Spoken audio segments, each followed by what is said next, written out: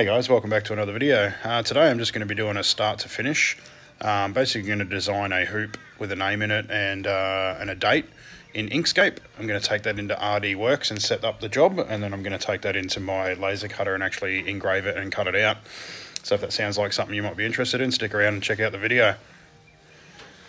So first of all, I'm just going to start with the ellipse tool, making a circle. I'm going to put a stroke around that, and we're going to use the stroke as our actual hoop. So I'll just set the thickness of the stroke here.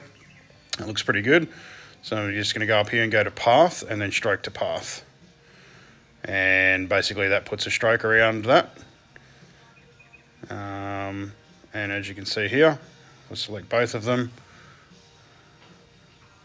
Click ungroup, go to object and click ungroup. You'll see that then becomes two separate objects. I can get rid of the circle because I don't need it. I only need the hoop for this part. Okay, so I'll size that up and then I'll bring in some text. I'll just do Ash. So I've just got my stroke set there. I'll change that in a second. I'll select that, change that stroke. The stroke's just in the fill and stroke tab. It's also under the object tab as well. I'll change the font to something a bit more cursive. What's a good one? Yeah, this one's good. Yep, perfect. So I'll then resize that just to fit in the hoop. You sort of want it touching the hoop because we are going to weld the name to the hoop, but first of all, actually combine the name first and then I'll join that to the hoop, but I'll show you how to do that. So first of all, for the name, we go path and object to path, and that makes it a path. I'll just pop it into outline mode here so that you can see the outline. You can see it's all overlapping, even the name's overlapping. So I need to move the A over onto the S first of all. So I'm going to select the name and I'm going to ungroup that name. Then I can select the A and just slide that over, just so it's touching a little bit. That's pretty good right there.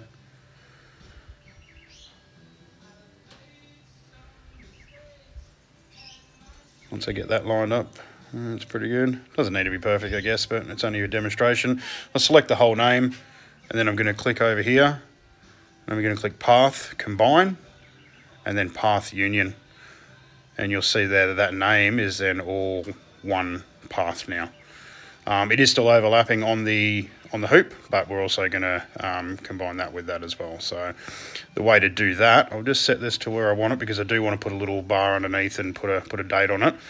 So you basically select the two objects, the hoop and the name, and then we're just going to go path and union. And you can see there now that the name is actually part of that round hoop or circle. Yeah, so once we have that part set, I might move that down so it doesn't have that page background. So once I've got that set, I'm then going to come in underneath and just do a line here, which I'll put a date on. Yeah, again, I'll put this back to normal while I line this up. I like working in the outline mode sometimes when I'm doing things like this because you can actually see that they have welded or they have been joined together. So I tend to go back and forth. I do it in outline mode and then I'll go back to normal mode just to check it out and make sure it still looks good. So I'll just line this up properly. And it looks pretty good. So again, I'm just going to select both of those by holding the shift key. And again, I'm just going to go path and path union. And now that bar is actually welded into the hoop as well. So I can now go through and then just put my date in there. I'll just give you a quick look so you can see. So that's all good. Okay. Then we need a date. Let's see here.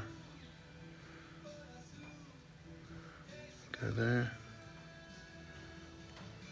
2605. What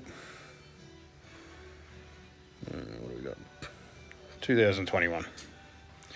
I'll hit the select tool.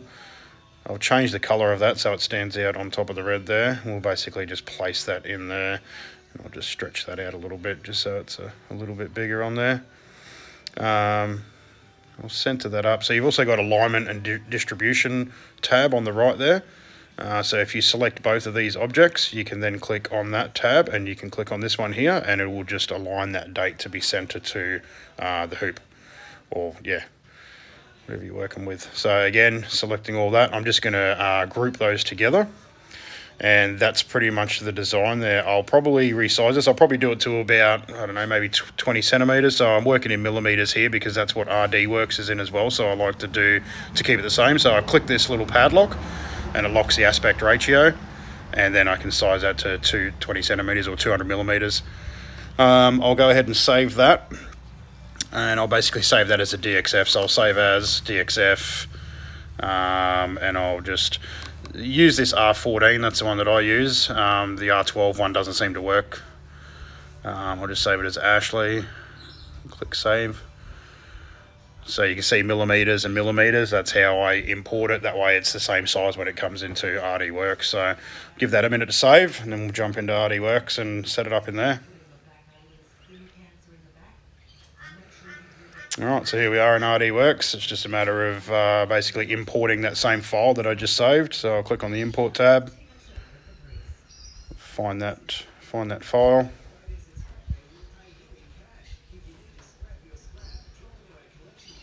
Oh, yep, there it is there. So I can already see there the date's not in there, and I'll show you how to fix that. That's because I didn't make it a path before I saved it, so I'll have to jump back into Inkscape. And basically you just need to select that and go path, object to path. Basically it's not a path yet, so when you save it as a DXF it doesn't recognize it, and that's why that didn't work. So I just basically do that, go back in, save it all again exactly how I saved it the first time. So save it as the R14, it's under the name Ashley, saved in the same file. Yep, replace, give that a minute to save, and then I'll jump back into RD. So I'll get rid of that and I'll import the new one that I just did. And as you can see there, the date's now in there. So get this set up. I'll just move this up to the top left corner. Always work out of that corner, so I like to sort of get everything up there. So again, this is only a 20 centimeter circle, so it's not very big. But I'll just show you how to set it up in here. So if I click off of that, line that up, you'll see up in the top right hand corner there's layers. So as it's all black at the moment, it's all set for a cut, but we obviously want to engrave that date. So I like to zoom in, and it's just a matter of selecting that date, and it will only select that date if you don't select the whole thing, and then clicking on red. So I have red set up as my scan and black as my cut, and so you can see up there now there's two layers. There's a scan layer and a cut layer first and a scan layer second. So if I click on preview, what will happen is it will actually cut out the hoop first, and then it will try to engrave that date. I'll just do a little preview and let it run through a little bit.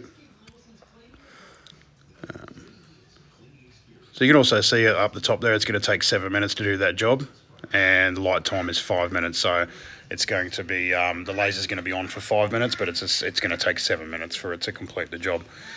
So if we go back out and we've got that highlighted and click the up button, the red one then jumps to the top and the cut one is underneath. So this is set up to cut in layers. Excuse me. So if I hit preview again, you can now see that it'll go through and it'll do the engraving first. And once the engraving is finished, it'll then go to cut the outline. So that's exactly what we want.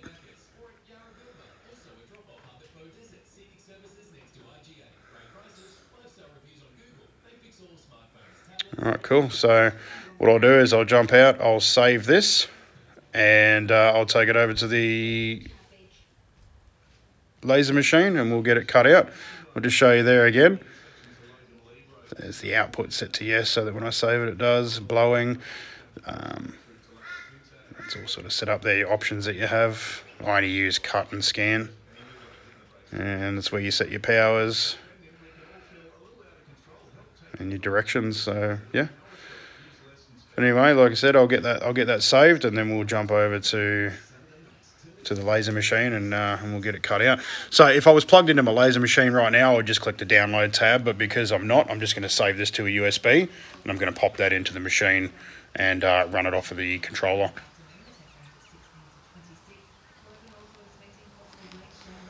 I'll just save that.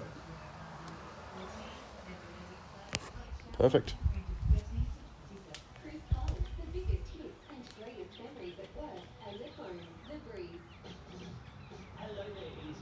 Alright, here we are. So I'll try and see if I can get you to see, you can see that there. So I've got the USB inserted, and now I've just got to go through and copy it to the memory of the controller. If you can see that there. It's just a matter of reading the U-disk, finding that file, and then clicking copy to memory. So once that's copied into the memory, it'll then be in the machine, and I can just run it from there.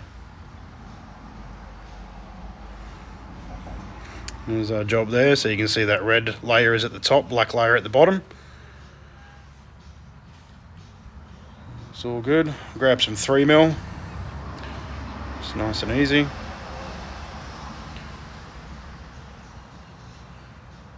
Get that set up. So normally too with this, whenever I do any MDF or ply, I normally use this masking tape over the top of it just to stop the burnt look. But because this is only for the purpose of the video, I'm not going to worry about that. So just keep in mind at the end of the video when it's finished, it will have a bit of a burnt look on the outside of the disc, or the hoop I should say, sorry. But yeah, normally I would cover that with masking tape, and they come out really nice and clean. So I'm just running a frame there of the job, so I know exactly where it's going to fall, and we'll get it started.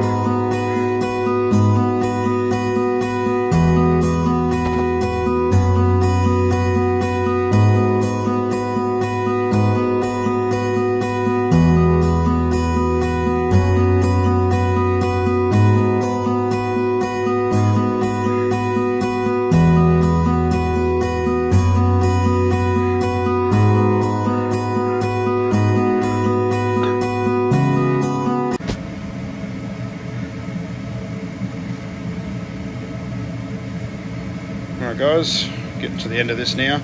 So just while I've got you, if you liked the video, please give it a like and consider subscribing to the channel so you can see any future videos that I put up. I will be doing more videos like this, and also some other videos with the Inkscape and things like that as well.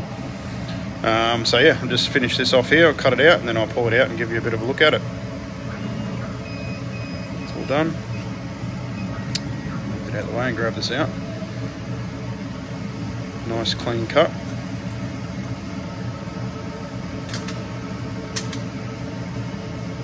Those little bits out there, and there we have it, start to finish. So you can see it's a little bit burnt on the face.